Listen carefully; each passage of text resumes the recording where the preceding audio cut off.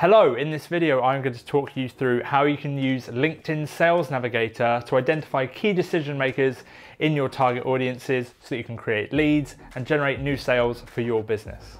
Hello, so before we get started, I just want you to know that in the playhead at the bottom of this video and also in the description there are chapters, so you can skip forward to different content that you think is more applicable to yourself. First off though, we're going to look through the UI of Sales Navigator. How do we get into Sales Navigator? How to get around Sales Navigator.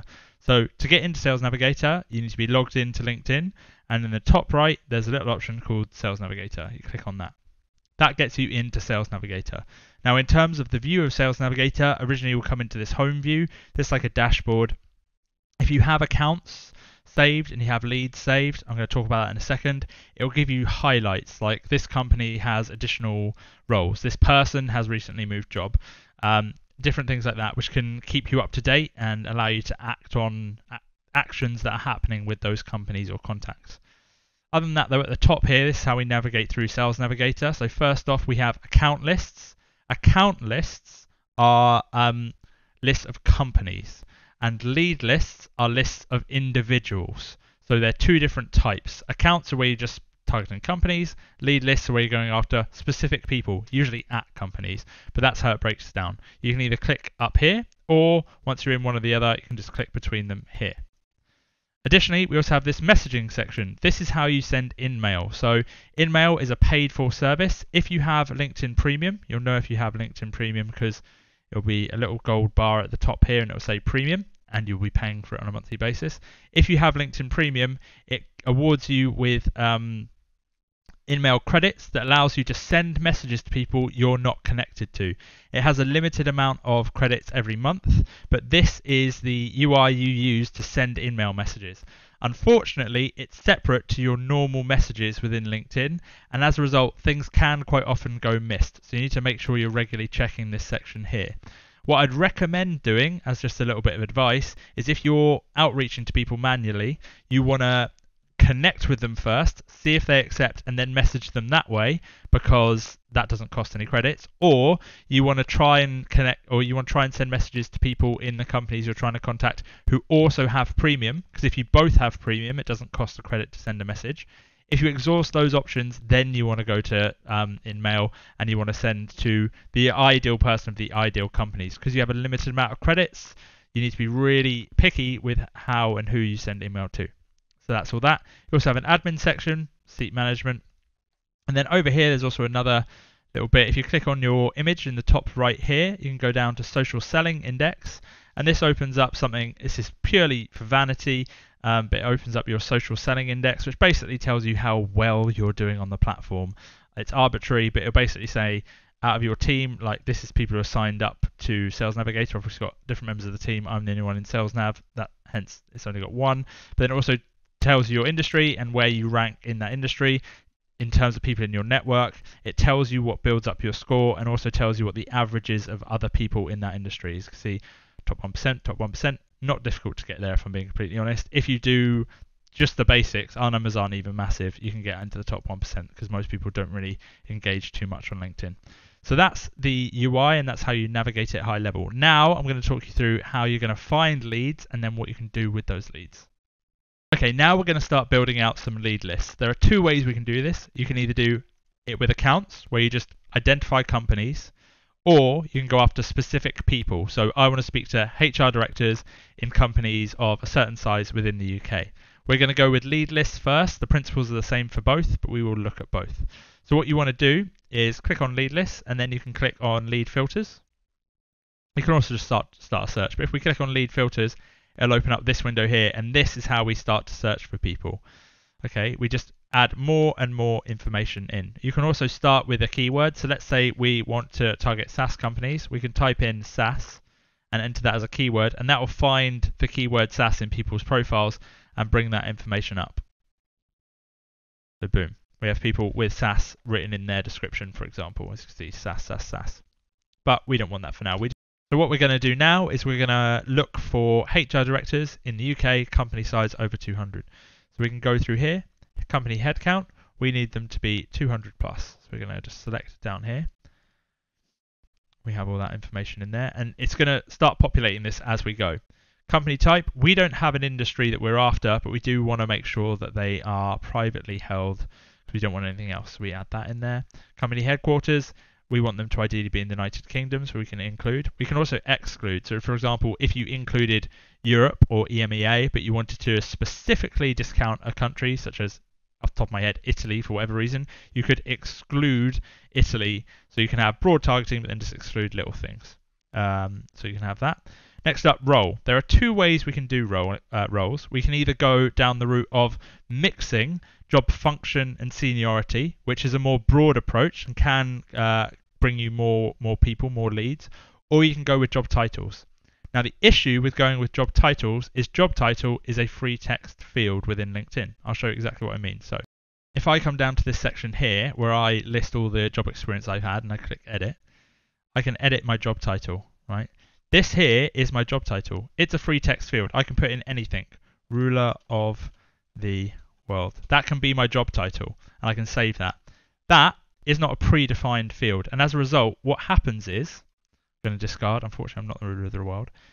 What happens is LinkedIn, when you're typing information in, gives you specific job titles, whereas the text field is free text, and as a result there's a disparity there. So by going after job titles, sometimes people will write in job titles that LinkedIn hasn't linked up properly, and as a result you can get better results with function and seniority. Play with both and see the results you get. It differs depending on industry. Some people, the job titles are very clearly defined, others they are more broad.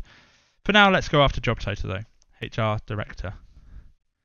Human Resources Director include, and that's immediately going to bring our list down. We can see how many results there are at the top here. Okay, that's the example with job title. So we have 2.5k results. We're going to do the same now, but with function. We're going to go Human Resources, and we're going to go with Seniority, Director include, and as you can see,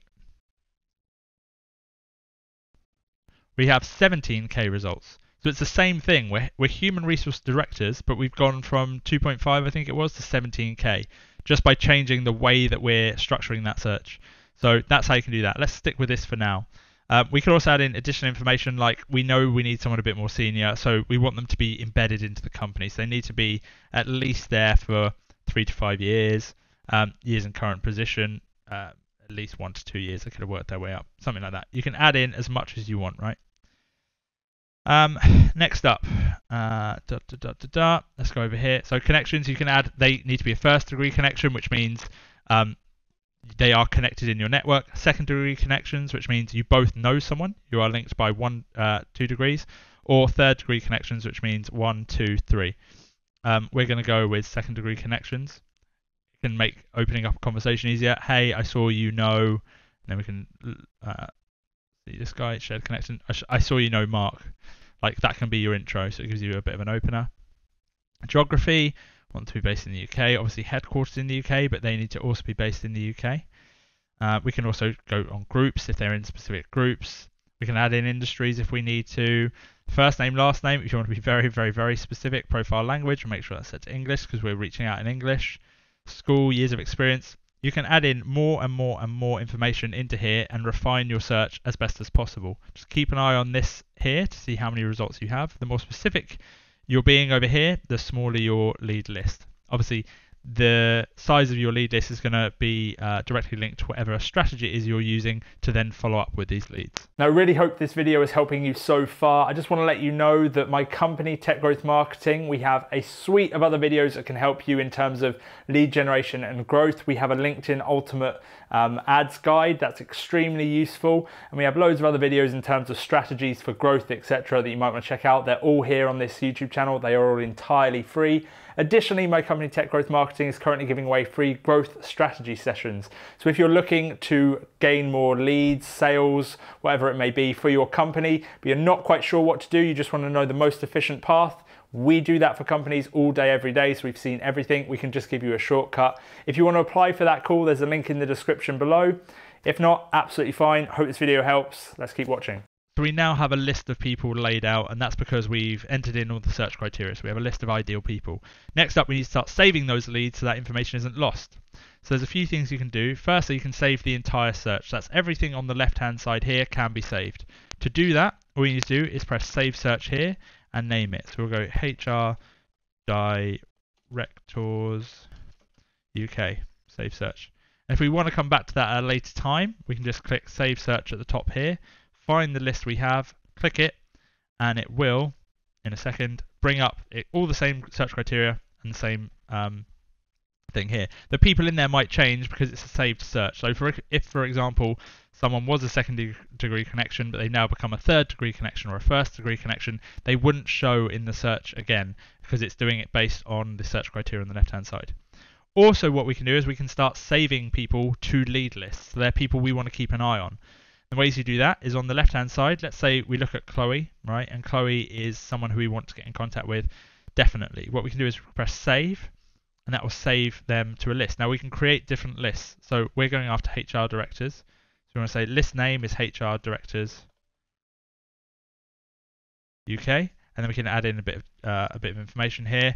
UK based HR people. You'd probably be more specific. Create and save, right? And that will create a new list, and we can then manage those people and keep an eye on them.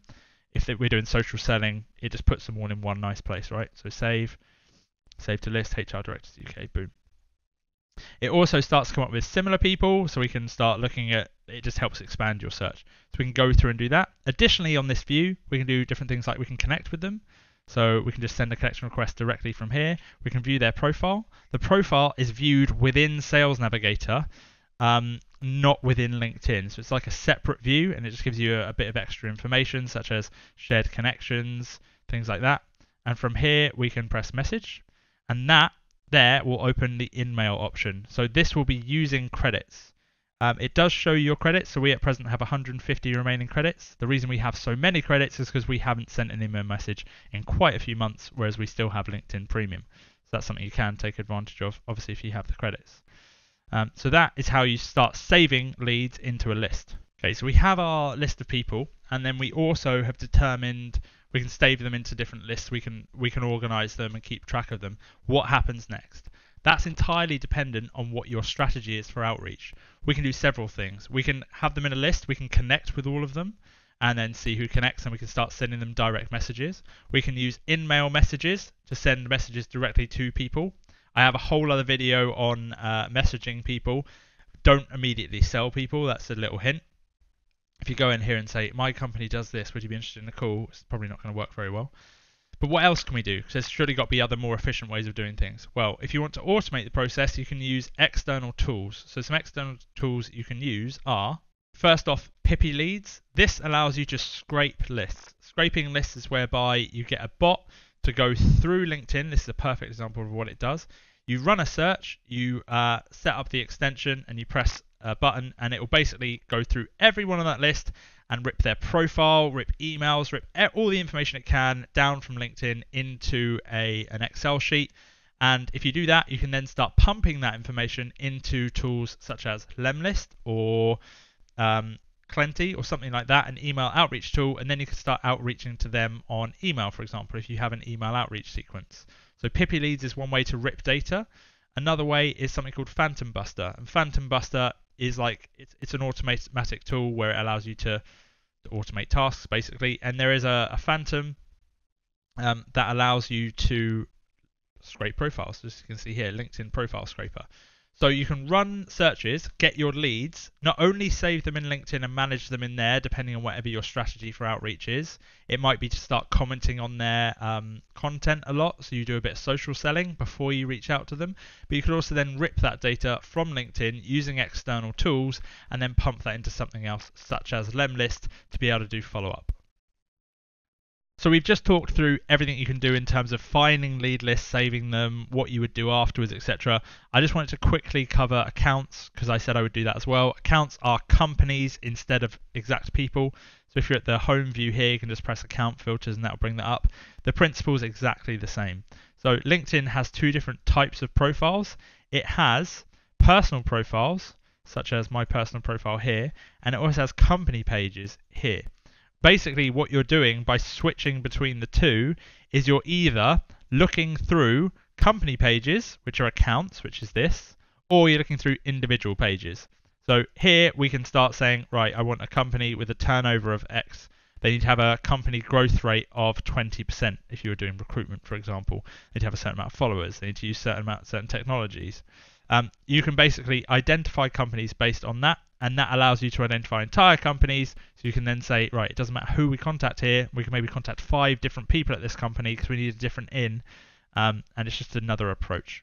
It's going to completely depend on what your strategy is for your manual outreach and how you're following up with leads, but that's how you do accounts. So I really hope that video has helped you. Just remember there are some other guides that might help you as well on this YouTube channel, such as the Ultimate LinkedIn Ads Guide, strategies for getting new leads, manual outreach strategies, growth strategies, everything you can think of, and the things that we run for clients is listed in the videos on this channel. So you can teach yourself everything you need to know.